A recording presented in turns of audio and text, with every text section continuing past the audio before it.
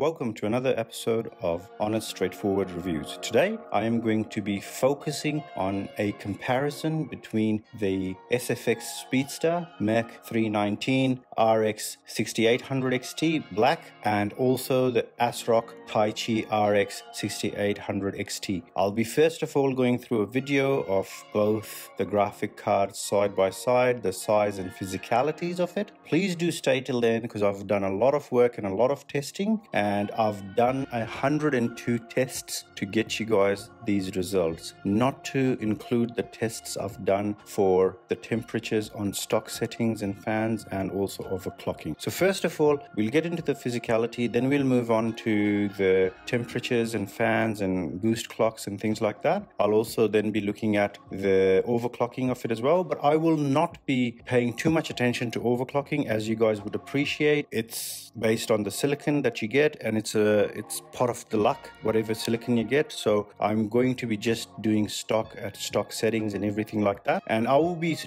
doing a video very soon in regards to this silicon and things like that, which is called the silicon lottery, and I'll be looking deep into that as well. Please let me know if that's something you guys will be interested in. Anyway, stay till the end because I've got a lot of games covered, and in the end I'll be also looking at the MSRP and which one is best to buy. Now straight off, let's look at these two cards, guys. They're basically the same size, given the XFX version is a tiny bit bigger, and however the Asrock one is very aggressive looking. Now if you look at the aggression level on the Taichi, it's very aggressive, it's very bold, and it's very RGB lighting everywhere. It's got that's its feature, okay? Whereas the SFX one is more mature, it's subtle, and it's powerful in that sense. Looking at it from the top, the SFX, as you guys can see on the SFX logo, that's the only RGB you'll see on this card, whereas the Radeon has that thing in the middle which will light up like a Christmas tree. Looking at the back, they both have a metal black back plate. However, the thing that I like about the SFX one, which will help with thermals, are not only the holes that you guys see to let out more air, but also a cutout that'll really keep the card cool under heat. Now let's look at the bottom. The bottom, you can see again they are well constructed, absolutely well cooled. Now looking at the other end of the card, one end of the card, on my left it looks like something out of Star Wars, and on my right it looks like very aggressive, the grill look like teeth, you know. So that's the Taichi on my right. And also let's look at the other side of it where you have the ports. They all have the exact same ports, guys. They got two HDMI and one DisplayPort, one USB-C connection. There's not much to see here. They are both about 3 card slot cards. They're not completely 3, and they're pretty long. I've tried to put the SFX in an eGPU as well just to test it out. It didn't go in. I had to leave the eGPU out. Now other than that, you'll also notice the 2-pin and a 3-pin connection. So you'll have a 3-pin connection for the Taichi, whereas the SFX just needs 2. Alrighty, let's get into the clock speeds. Now the reference card has a clock speed of 1825, where both these cards improve on that by 100, and on the gaming side they also improve by about 95 megahertz. These cards are exactly clocked at the same speed, which will be interesting to see in the end, and I'll be doing a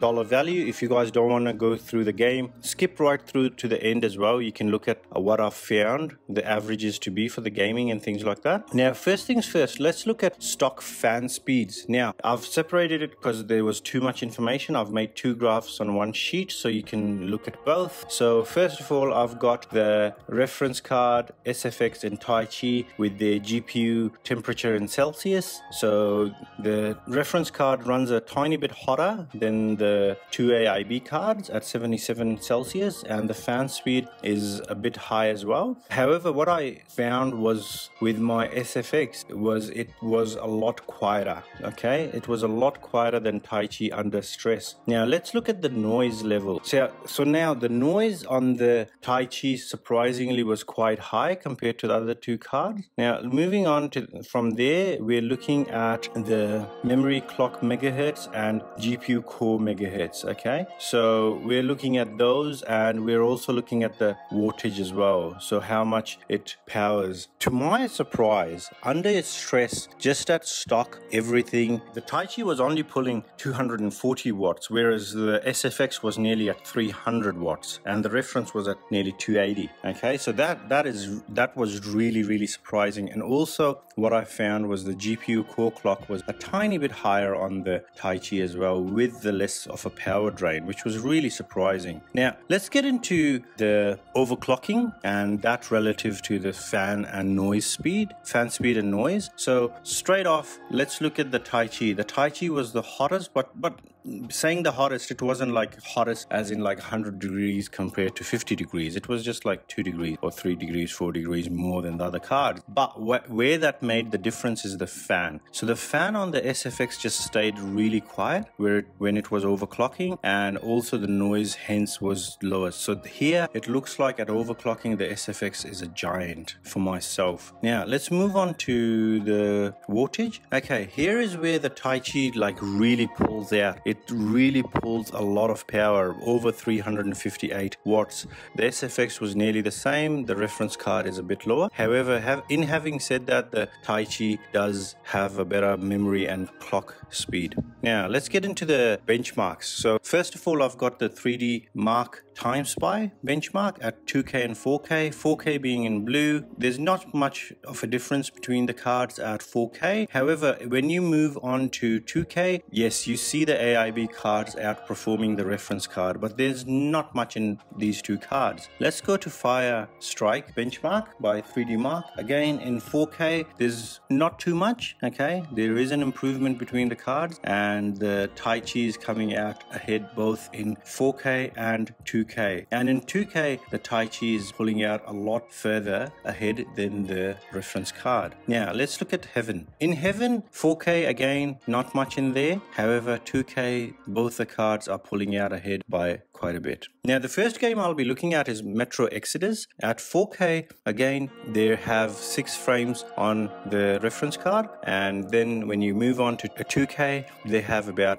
7 to 8 frames increase, which is not much if you consider the price. We'll look at the price later on, how it fares. Now, next game we're looking at is Borderlands 3. At 4K, surprisingly, to my surprise, the SFX did a lot better at 4K, and then when you move to 2K, again, it outperformed the Taichi. But here is where I was surprised. The Taichi at 2K was beaten by the reference card, and the reference card wasn't too far behind the SFX either. Now, let's move on to the next game, Death Stranding. At 4K, again, the SFX is beating the other two, and the reference card is nearly as good as the Taichi, to my surprise. When we move on to 2K, the reference and Taichi, there's nothing there, and the SFX really pulls out a lot further. Now, let's go on to Assassin's Creed Odyssey. At 4K, both the AIB cards beat the reference, but not by much again, and at 2K, to my surprise, there was nothing in there. I was really surprised by this. Next game is Warzone. So Warzone, here I saw the reference card being really good at 4K, okay, nearly as good, margin of error kind of thing, nearly as good as SFX, but the Taichi was again struggling for some reason in this, and I've checked everything. They're running on everything, the latest software, the same hardware and things like that. I don't know why the Taichi was struggling so much. And at 2K, I see the same kind of thing. The Taichi lags behind, but not by much. But if you're paying a lot more for the Taichi, you'd expect better performance. Okay, now the next game we're looking at is Civilization 6. At 4K, the AIBs pull out ahead, but not by much again. But at 2K, they do pull out a lot further, especially the SFX. That gains about 15 frames on the reference card and about 10 frames on the Taichi. To be honest guys, I'm quite surprised that the Taichi isn't doing that good, because the Taichi I thought would beat the SFX card. Now let's go on to Doom Eternal, where the Taichi at 4K is again slower than the reference card and a lot slower than the AIB SFX card. Next, let's go on to 2K. At 2K, this is where everything flipped, and I was really surprised at Doom Eternal. The Taichi at 2K beat the other two cards, and by quite a bit, by 5 frames, which is not bad. But at that high end where you're getting nearly 300 frames, the 5 frames is not going to matter a lot. But in saying that, it's beating both the cards. It's beating the SFX. Let's go on to Shadow of the Tomb Raider. Shadow of the Tomb Raider does well again for the Taichi card, both in 4K and 2K results. It beats the other two cards. Going on to Horizon Zero Dawn, at 4K and 2K, again the Taichi pulls out ahead. Especially at 2K, the Taichi has about a 7 frame increase on the SFX. When compared to the reference card, it has about 12 frame increase, which is a nicety to have. This is nice to now see the Taichi coming through. Now let's look at Battlefield 5. Now Battlefield 5, to my surprise, was at 4K the cards were about the same. However, at 2K the Taichi was beaten by the SFX card. The next game I tested was Control, and this was at full settings. All of these games are played at full settings at stock drivers and stock settings for there's no clocking, okay, overclocking or underclocking and things like that, to give it a fair result in regards to the silicon. Now the Taichi again was beaten by the SFX here, both in 4K and 2K. Next game I'm looking at is Division 2. Margin of error, there's not much in all of these cards, okay. In 4K the Taichi pulls out quite a bit ahead by about 3 frames, 4 frames on the reference card. And going on to the 2K result, there's not much in there, guys. All right. Next game we're looking at is The Witcher 3 at maximum settings. In this game, the SFX card does a tiny bit better. All right, so at 4K, it beats out the reference card at about 9 frames. And when we go to from 4K, we go to 2K, it beats it out by a whopping 20 frames. And it even beats the Taichi by about 11 frames. That's really surprising to see. Now, let's finish the tests and move on to the average of all games. All right. With an average, looking at an average at 4K, the AIB cards are a tiny bit better than the reference card. However, to my surprise, the SFX overall did a tiny bit better job at 4K. When we move on to 2K, it's the same story. The reference card is beaten by SFX by about 8-ish frames, and it beats out also the Taichi by about 2-ish frames. Another game that I looked at was Star Wars Jedi Fallen Order. Now in this game, the SFX does really well. It pulls out ahead in 4K by about 7 frames per second. And when you look at 2K gaming, it pulls out about 9 and 6 on the Taichi frames per second. Now, this is the interesting part, okay? These are the pricings, and I've included a Gigabyte 5700 XT just for you guys to see as well. So the Gigabyte should be selling at about $550. I saw it as low as about $520 before these cards got released last year in around November. But now, if you look at the real price of that card, it's nearly worth as much as the reference 6800 XT, which is bonkers. It is crazy. The 5700 XT is not that powerful a card when compared to the 6800 XT, but the price is nearly as much as the reference MSRP is. However, when you look at the real world price for the reference card, it jumps up to nearly $1,500, which is the reference price for nearly both the SFX and Taichi. This is where the SFX, I think, will be pulling itself out ahead, is the MSRP should be cheaper than the Taichi. The Taichi MSRP has gone up since I did the review. It should have been at about $1,494. Now it's gone up to $1,610, and if we look at the real world pricing, they're the same for both cards. So what does that mean at 2K gaming? Cost per frame.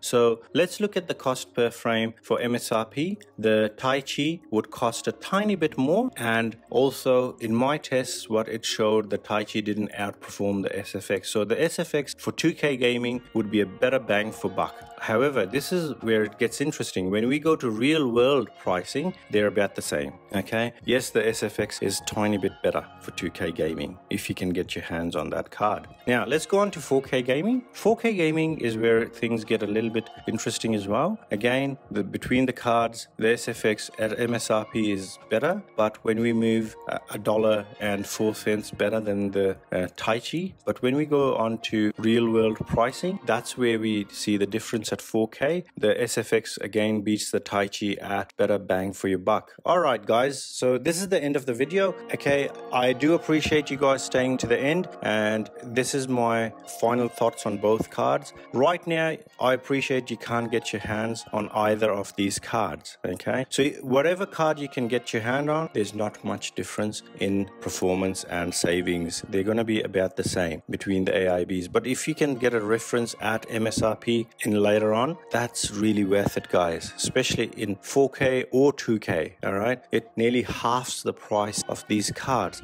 However, if you can get if you're considering just these two cards and you had stock for both, I would go for the SFX any day. It's for myself, I'm not too big on RGB lighting. I'm not too big on those kind of things. Those are the things you would need to consider. So if you like RGB and things like that, pay a bit more, go for the Taichi. If you don't care about that, you care more about bang for your buck and a better card and a better cool card, the SFX I found was a lot better. All right, guys, thanks for watching and thanks for staying to the end.